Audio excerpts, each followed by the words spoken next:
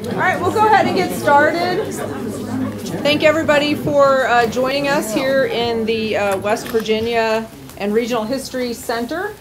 So part of the reason to bring everybody up here was to showcase the center, not only what we have in the Pearl S. Buck collection, but in general some of the other collections that we have that people who are interested in Appalachia history might be interested in taking advantage of. I'm Melanie Page. I'm the Associate Vice President for Creative and Scholarly Activity, and I am the co-chair with Kirk Judd of the Pearl S. Buck Advisory Committee and sort of the stewards of the collection. And John Cuthbert is the chair of that committee. What we're going to do for all of the sessions is not spend time on introductions. We have bios in your packet so that we can get right to the substance of what people are going to be saying. Before we get started today, I did want to take just a second here. We, the advisory committee, as part of being good stewards, we want students to learn more about Miss Buck and her contributions, not only to literature but to society. And so we had a writing contest last year, and we had a high school category, an undergraduate category, and a graduate student category. And so you can read about the winners in the press release that's in your packet, but we're honored today to have Chad Cowell. Chad? So if we can, and I'm going to read Chad's just because he's here, and we thank him and his wife for joining us. So Chad is from Morgantown. He earned his BA in journalism at Penn State University and then spent the next 8 years teaching English as a second language in South Korea.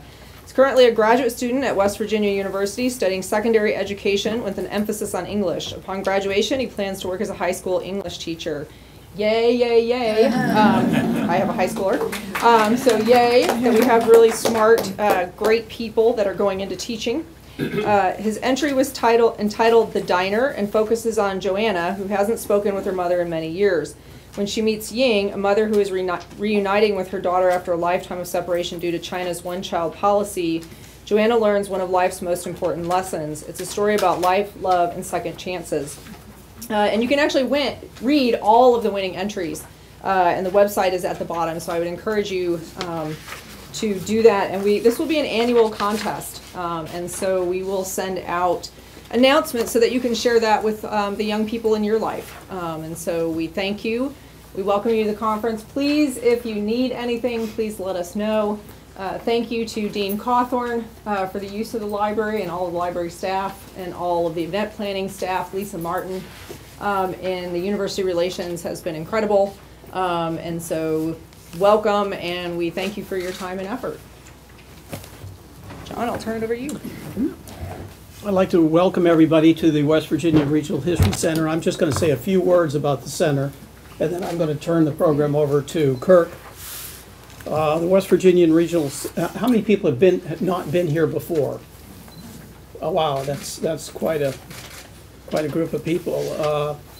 The West Virginia Regional History Center is the primary historical archives in the state of West Virginia. We serve the function that's usually served by a state historical society. There is no West Virginia Historical Society, and WVU began doing the sort of things that a state historical society does in its absence back in the 1920s. And over the past 100 years or so, we've built the primary collection of historical information about literally any subject that you can think of as it pertains to the state of West Virginia. And it's a huge collection. It consists of between 35 and 40,000 linear feet of archival materials, which is the equivalent of maybe a 10-story building with every shelf in the whole 10-story building filled with archives. And I'm going to run through. As I say, we have something on literally any program. We get visiting committees from around the university that come in, and they might be from geology or medicine or botany, and we are able to find something that absolutely fascinates them. A couple of our strongest areas are politics and government. We have things relating to the founding fathers of our country. Actually, there's a surveyor's compass that belonged to George Washington in this case, if you have a chance to see that, along with the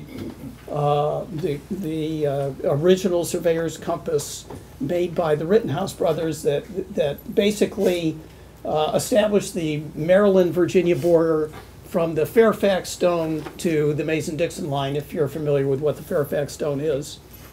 But in any case, our political papers include the papers of the two fathers of West Virginia and other politicians going up to, including Senator Rockefeller and Congressman Ray Hall. In all, we have the papers of, I think, 24 or 25 maybe congressmen, senators, and West Virginia governors. Business and industry is another area of great strength here. We have the papers of the industrial titans that basically built West Virginia's economy during the 19th century, including Henry Gassaway Davis and Stephen B. Elkins and Johnson Newland Camden, who was John D. Rockefeller's lawyer in West Virginia around the time of the Civil War in late 19th century. He really put Standard Oil together for Mr. Rockefeller. Education is also an area of great strength. I'm not sure how I got off there, but so what's going on? You went one too far. Can you choose it down at the bottom? So John, do you need them? Yeah. How did we go into? That's a very good question. I wasn't watching. Anyway, I'm going to continue to talk while he's. Yeah. Civil War is a great area of strength. Actually, we were doing an assessment of the collection recently, and we did a census of diaries, and I believe the total was 88. We have 88 different Civil War diaries, and we have thousands of Civil War letters, a lot of Stonewall Jackson materials.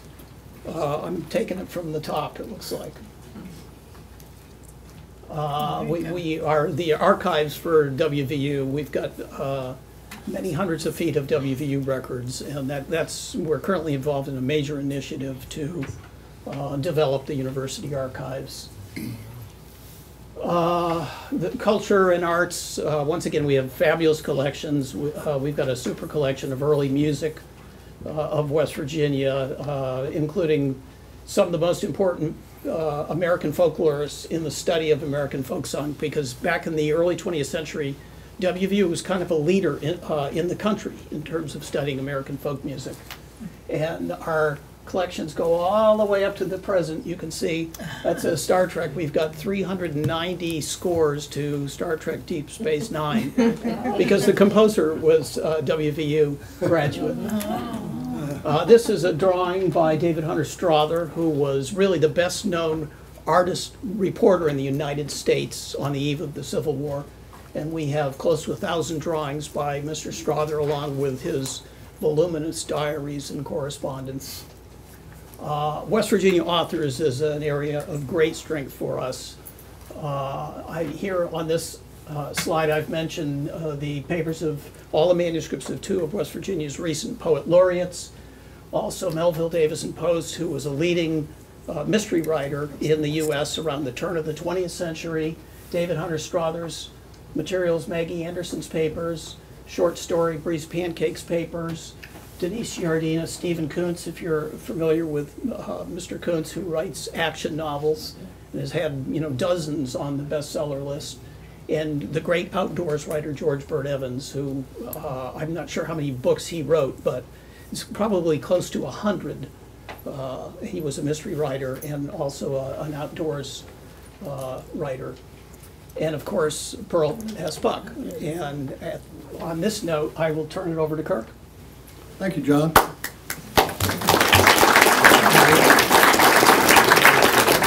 So I'm just going to briefly tell you a little bit about the birthplace itself, its location here in West Virginia. The formation of the Pearl S. Buck Birthplace Foundation as the owners of the collection, how the collection came into our hands, and a little bit about the relationship of Pearl to her birthplace and why those manuscripts wound up in West Virginia and why she wanted them to be here. The house itself is in Hillsboro in Pocahontas County, West Virginia, in a geographical area called the Little Levels. It's between the Allegheny front of the Appalachian Mountains and the Greenbrier River Valley. It's a beautiful area down there in Pocahontas County. It was built by Pearl's great-grandfather, Hermanus Stulting, and her grandfather, great-grandfather Cornelius and grandfather Hermanus Stulting. Cornelius was the first Dutch immigrant into the Greenbrier River Valley in the 1840s.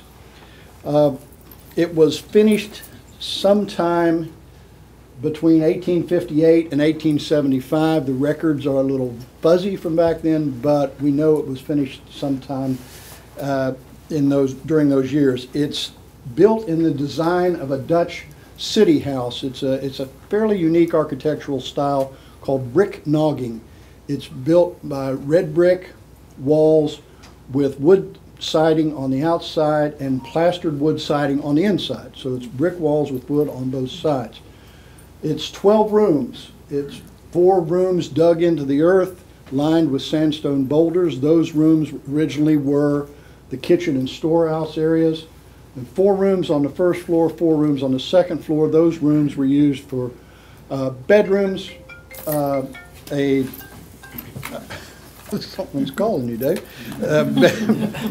Bedrooms and studies and library/music room. The Stulting family was very learned and very concerned with the arts. The craftsmanship of the house is exceptional. The woodworking, the staircases, some of the other details, the floors were all done of local hardwoods, much of it walnut, which is very beautiful. You can see some pictures of some examples of that here at this conference. And they were hand rubbed, and they're still in pristine condition, just as they were when the house was built. The house has been kept exceptionally well. Pearl's mother, Caroline, or Carrie, lived there until her marriage in 1880 to Absalom Seidenstricker.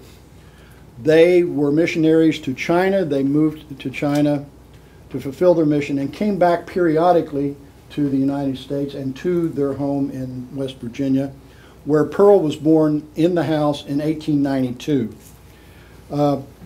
making her 4th generation on both her father's family and her mother's family in West Virginia. The house remained in the Stulting family until 1922, when it was sold to a neighbor, George Edgar, and it remained in his hands until the late 1960s. Pearl, as I said, was born in the house, stayed there for 3 months, and then went back with her parents to China. She learned of the house through her mother, Carrie's storytelling. Carrie must have been an exceptional storyteller because Pearl was inspired by the stories that she told, to the point where she felt like she knew what the house looked like, what it was. In fact, she always claimed to have remembered her birth in the house, what it smelled like, what her mother's face looked like, the sounds. And she came to think of the house in America in terms of everything that was good about America. In China, around the turn of the 19th century, around 1900, was undergoing some great turmoil. And in her words, she came to think that her house in the United States became the symbol of security and peace in a world where there was neither security nor peace. And you can see that influenced throughout her literary career and in her good works and social and cultural works. She returned to West Virginia at Pocahontas County in the summer of 1901, when she was 9 years old. She stayed in Lexington, Virginia. In fact, she went to the 3rd grade in Lexington, Virginia, which she said was a great waste of time because she already knew all of that. Then she spent 1902 month of August again in the house, and that visit had just cemented her relationship with West Virginia, with the United States of America, as her home place. This was the place she identified all of her life as where she was from. She right glowingly of that visit, and again in 1909 when she returned. But at that point, her grandfather had died. An uncle had taken charge of the house. She spent the summer there, then enrolled in Randolph-Macon College, which is now just Randolph College in Virginia. And she visited briefly the next summer, went back to China, and did not return to the house while it was still in the family. She did return to the house once again in 1963 during West Virginia's centennial celebration,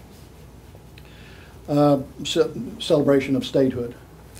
The birthplace itself was founded as part of an effort. When Pearl returned in '63 and saw the house, it was being used at that time, I believe, to store hay.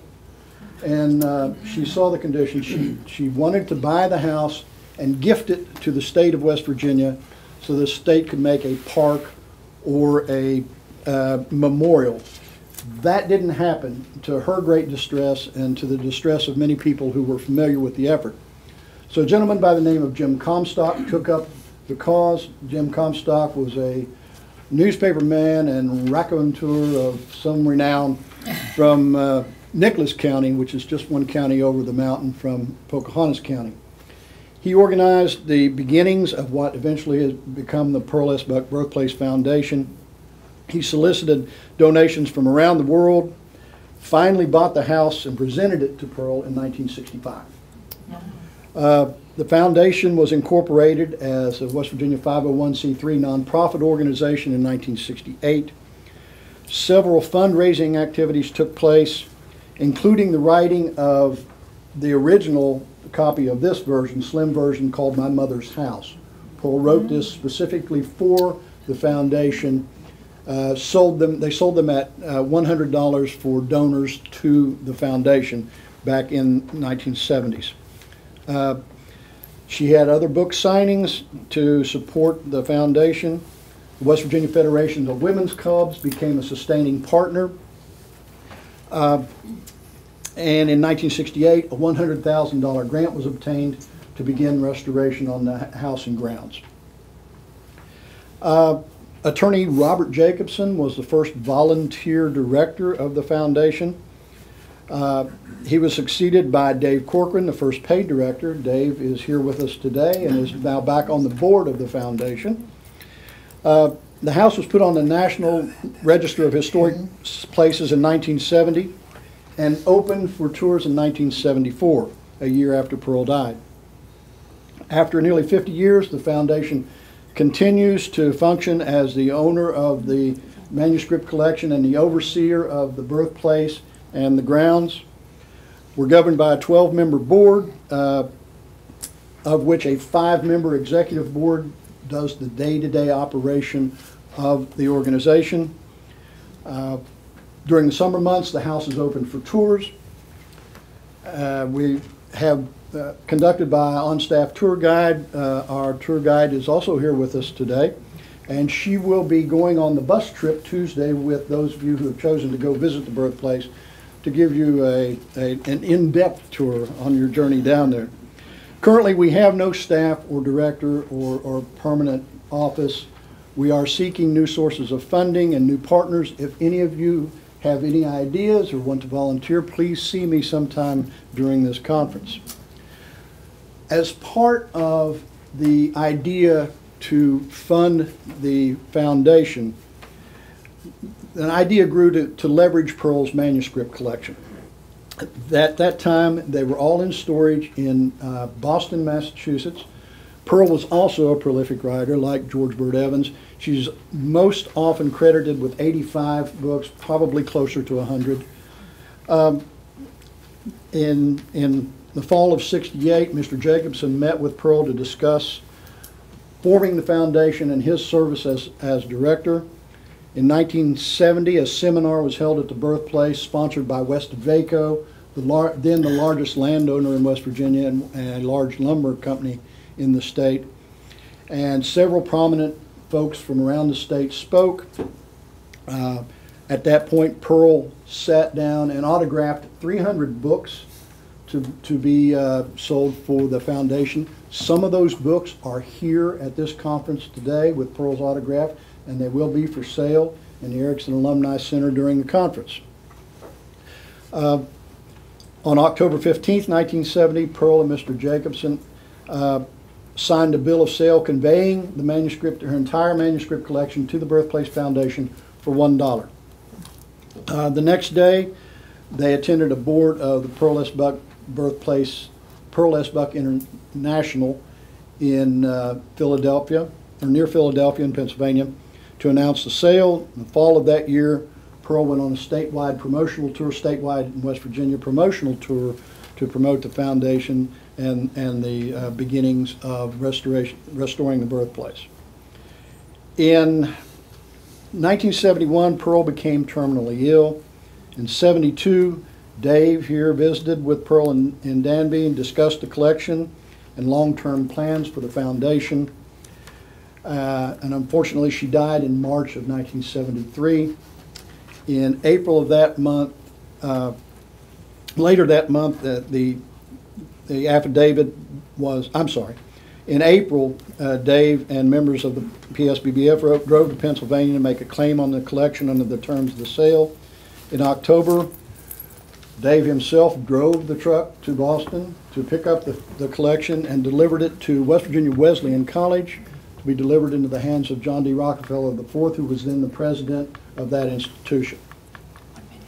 It was placed in the Annie Murner Pfeiffer Library on campus, and there it remained until 2014, when we formed the advisory committee and the partnership that Melanie spoke of with John Brett Miller from West Virginia Wesleyan and the Birthplace Foundation to move the collection here.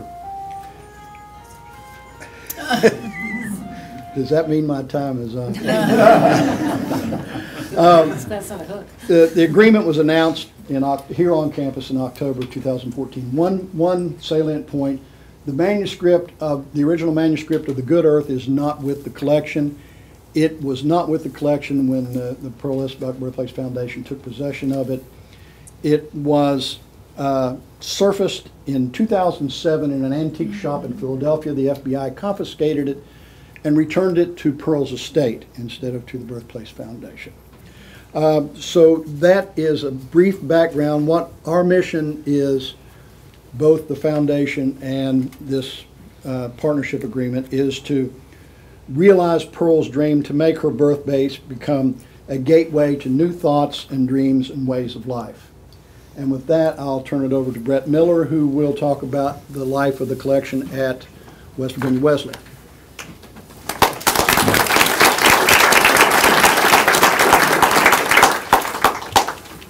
So as Kirk says, my name is Brett Miller. I work as the college archivist and music librarian at West Virginia Wesleyan College in Buchanan, which is about an hour south of here, due south.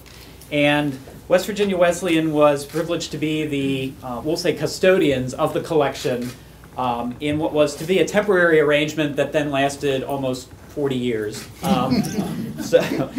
And much of that history and the reason that the manuscripts came there was because of Senator J. Rockefeller, at that point, who had been elected president of West Virginia Wesleyan.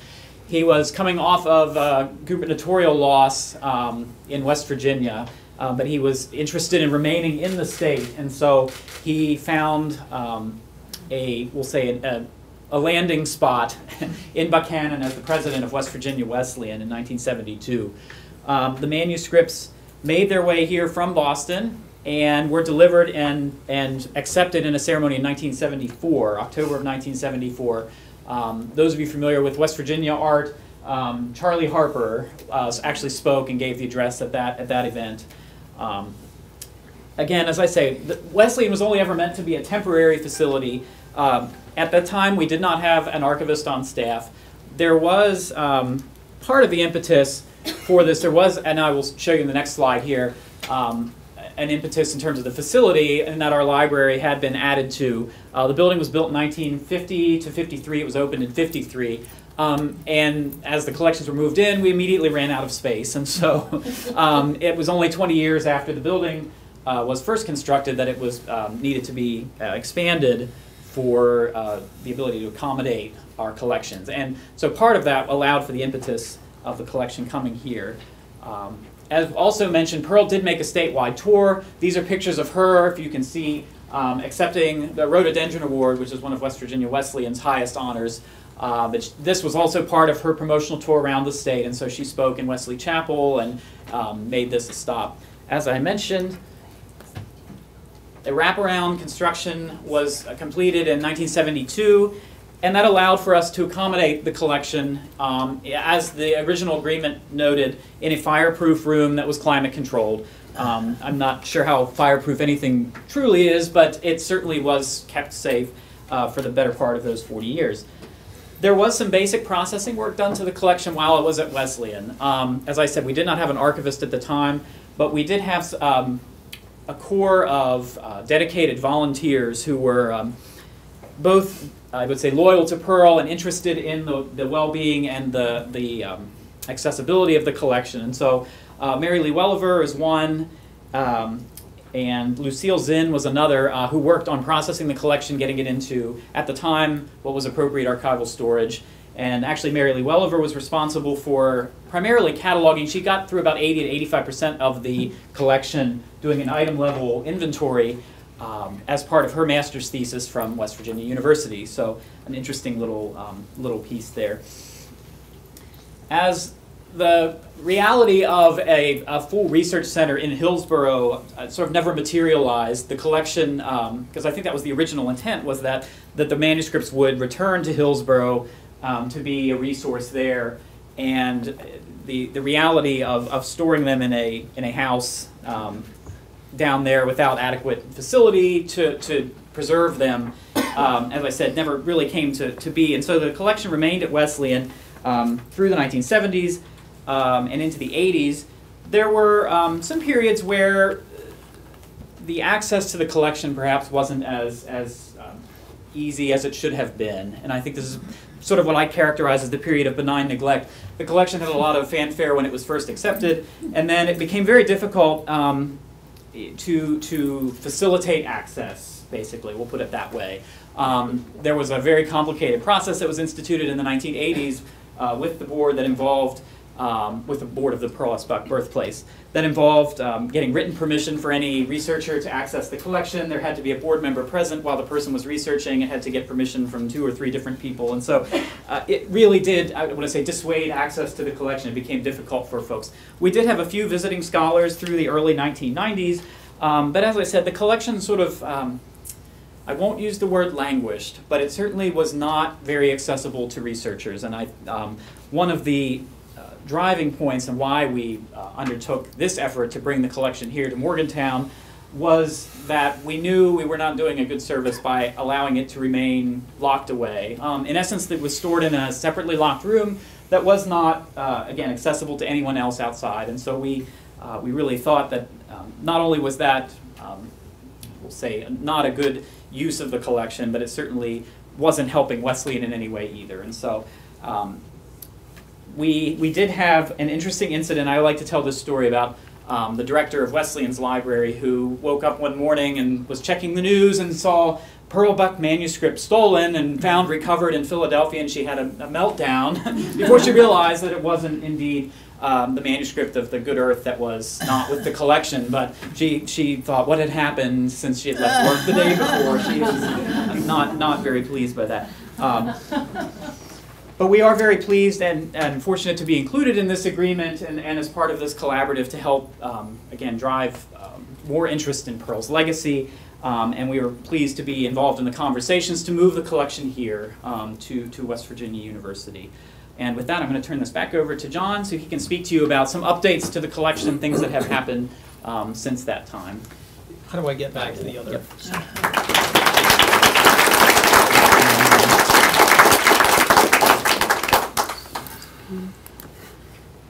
To start from there, is that right? Right. Okay. Brett showed a photograph of Pearl Buck at West Virginia Wesleyan in 1963. I get to show one of her at WVU in 1963. And some of these things in the background are things that I've pulled out and exhibited in various exhibits we've had here, so I recognize those things. Anyway, the West Virginia and Regional History Center has been interested in pearl buck throughout our history, obviously, as the state's most celebrated writer. I don't think that's too strong of a thing to say by any means. And we began acquiring manuscripts by her probably in the 1950s, and over the next several decades we acquired everything that we could find, either through donation or actually purchased from manuscript dealers and things like that. And prior to us entering the present agreement, we had 9 linear feet. In other words, these things are, I should have had an example of a manuscript box so that you see the sort of boxes that these are stored in, but it would take boxes lined from there to 9 feet. That's how much material we had. In this group that we received from the birthplace, I believe there are 38 linear feet of material that came in that collection, so that really is the mother lode. Anyway, we had discussions periodically with the Birthplace Foundation about trying to do something to improve access, care, etc. to the collection, and I was visited by several of Kirk's predecessors, probably during the 90s and early 2000s, before Kirk ascended to the leadership of the organization and was really determined to make something happen to improve the collection and access to it. And I believe it was probably in 2013 that the foundation decided to proceed by putting out an RFP, and I don't know, I know it went to West Virginia Wesleyan and it went to WVU. Whether or not it went anywhere beyond that, I really don't know. I think there was talk that it might go to some other archives in the state. Not sure if that happened. But in any case, we had great ties with the people at West Virginia Wesleyan, and when the RFP went out, we decided that rather than get into a position where they would submit something and we would submit something, that if we could sort of talk among ourselves and come to some common agreement, there could just be one proposal. And we were able to get together and negotiate that, and we jointly submitted a proposal to the Birthplace Foundation, which they accepted. And I'm going to run through some of the points. I don't know if I'm better off sitting down so that you can actually see the slides. 2 minutes. 2 minutes. Okay. Okay. quick. Well, this is going to be a lightning round.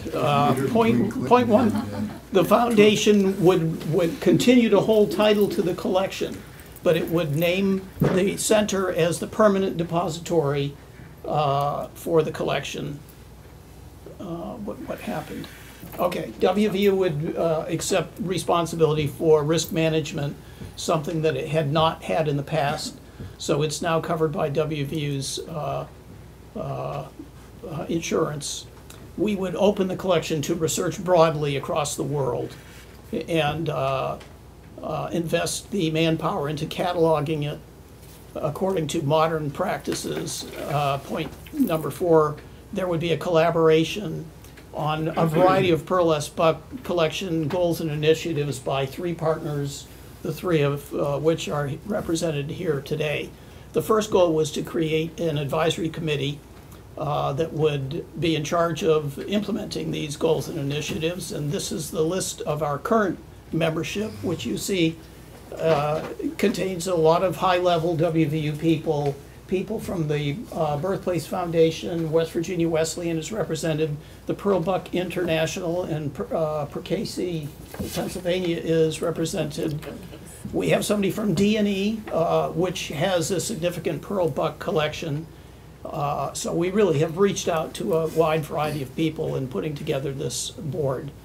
Improve access and care.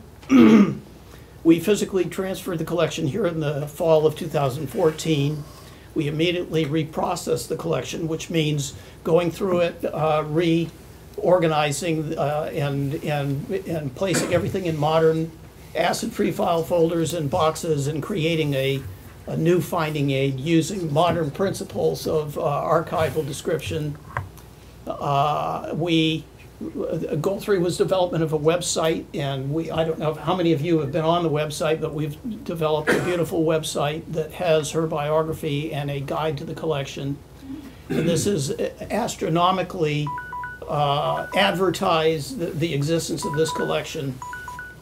The Okay. electronics say time is up. Okay, give me like one more minute, please. We get like 1 million hits a month on our website, so this really has brought this collection to the attention of the world. We have put some money up front to acquiring additional Pearl Buck materials, and boy, the timing was great because we've acquired a lot of great things. We've created grants for visiting scholars. We have begun the development of educational programs for the community, for students at all educational levels. We have begun the development of an awards program, and we talked about the writing awards here earlier. The University Press is hoping to publish Pearl Buck materials. We're working with the Family Trust to hopefully negotiate an agreement to be able to do that. We're going to publish the conference papers, the proceedings of this present conference. And we have a lot of things going with the birthplace where WVU programs will be partnering with the birthplace to implement the sort of things on this slide. And finally, the creation of a biannual Pearl Buck conference. And you can see the progress that we've made because you're all here. Thank you very much. We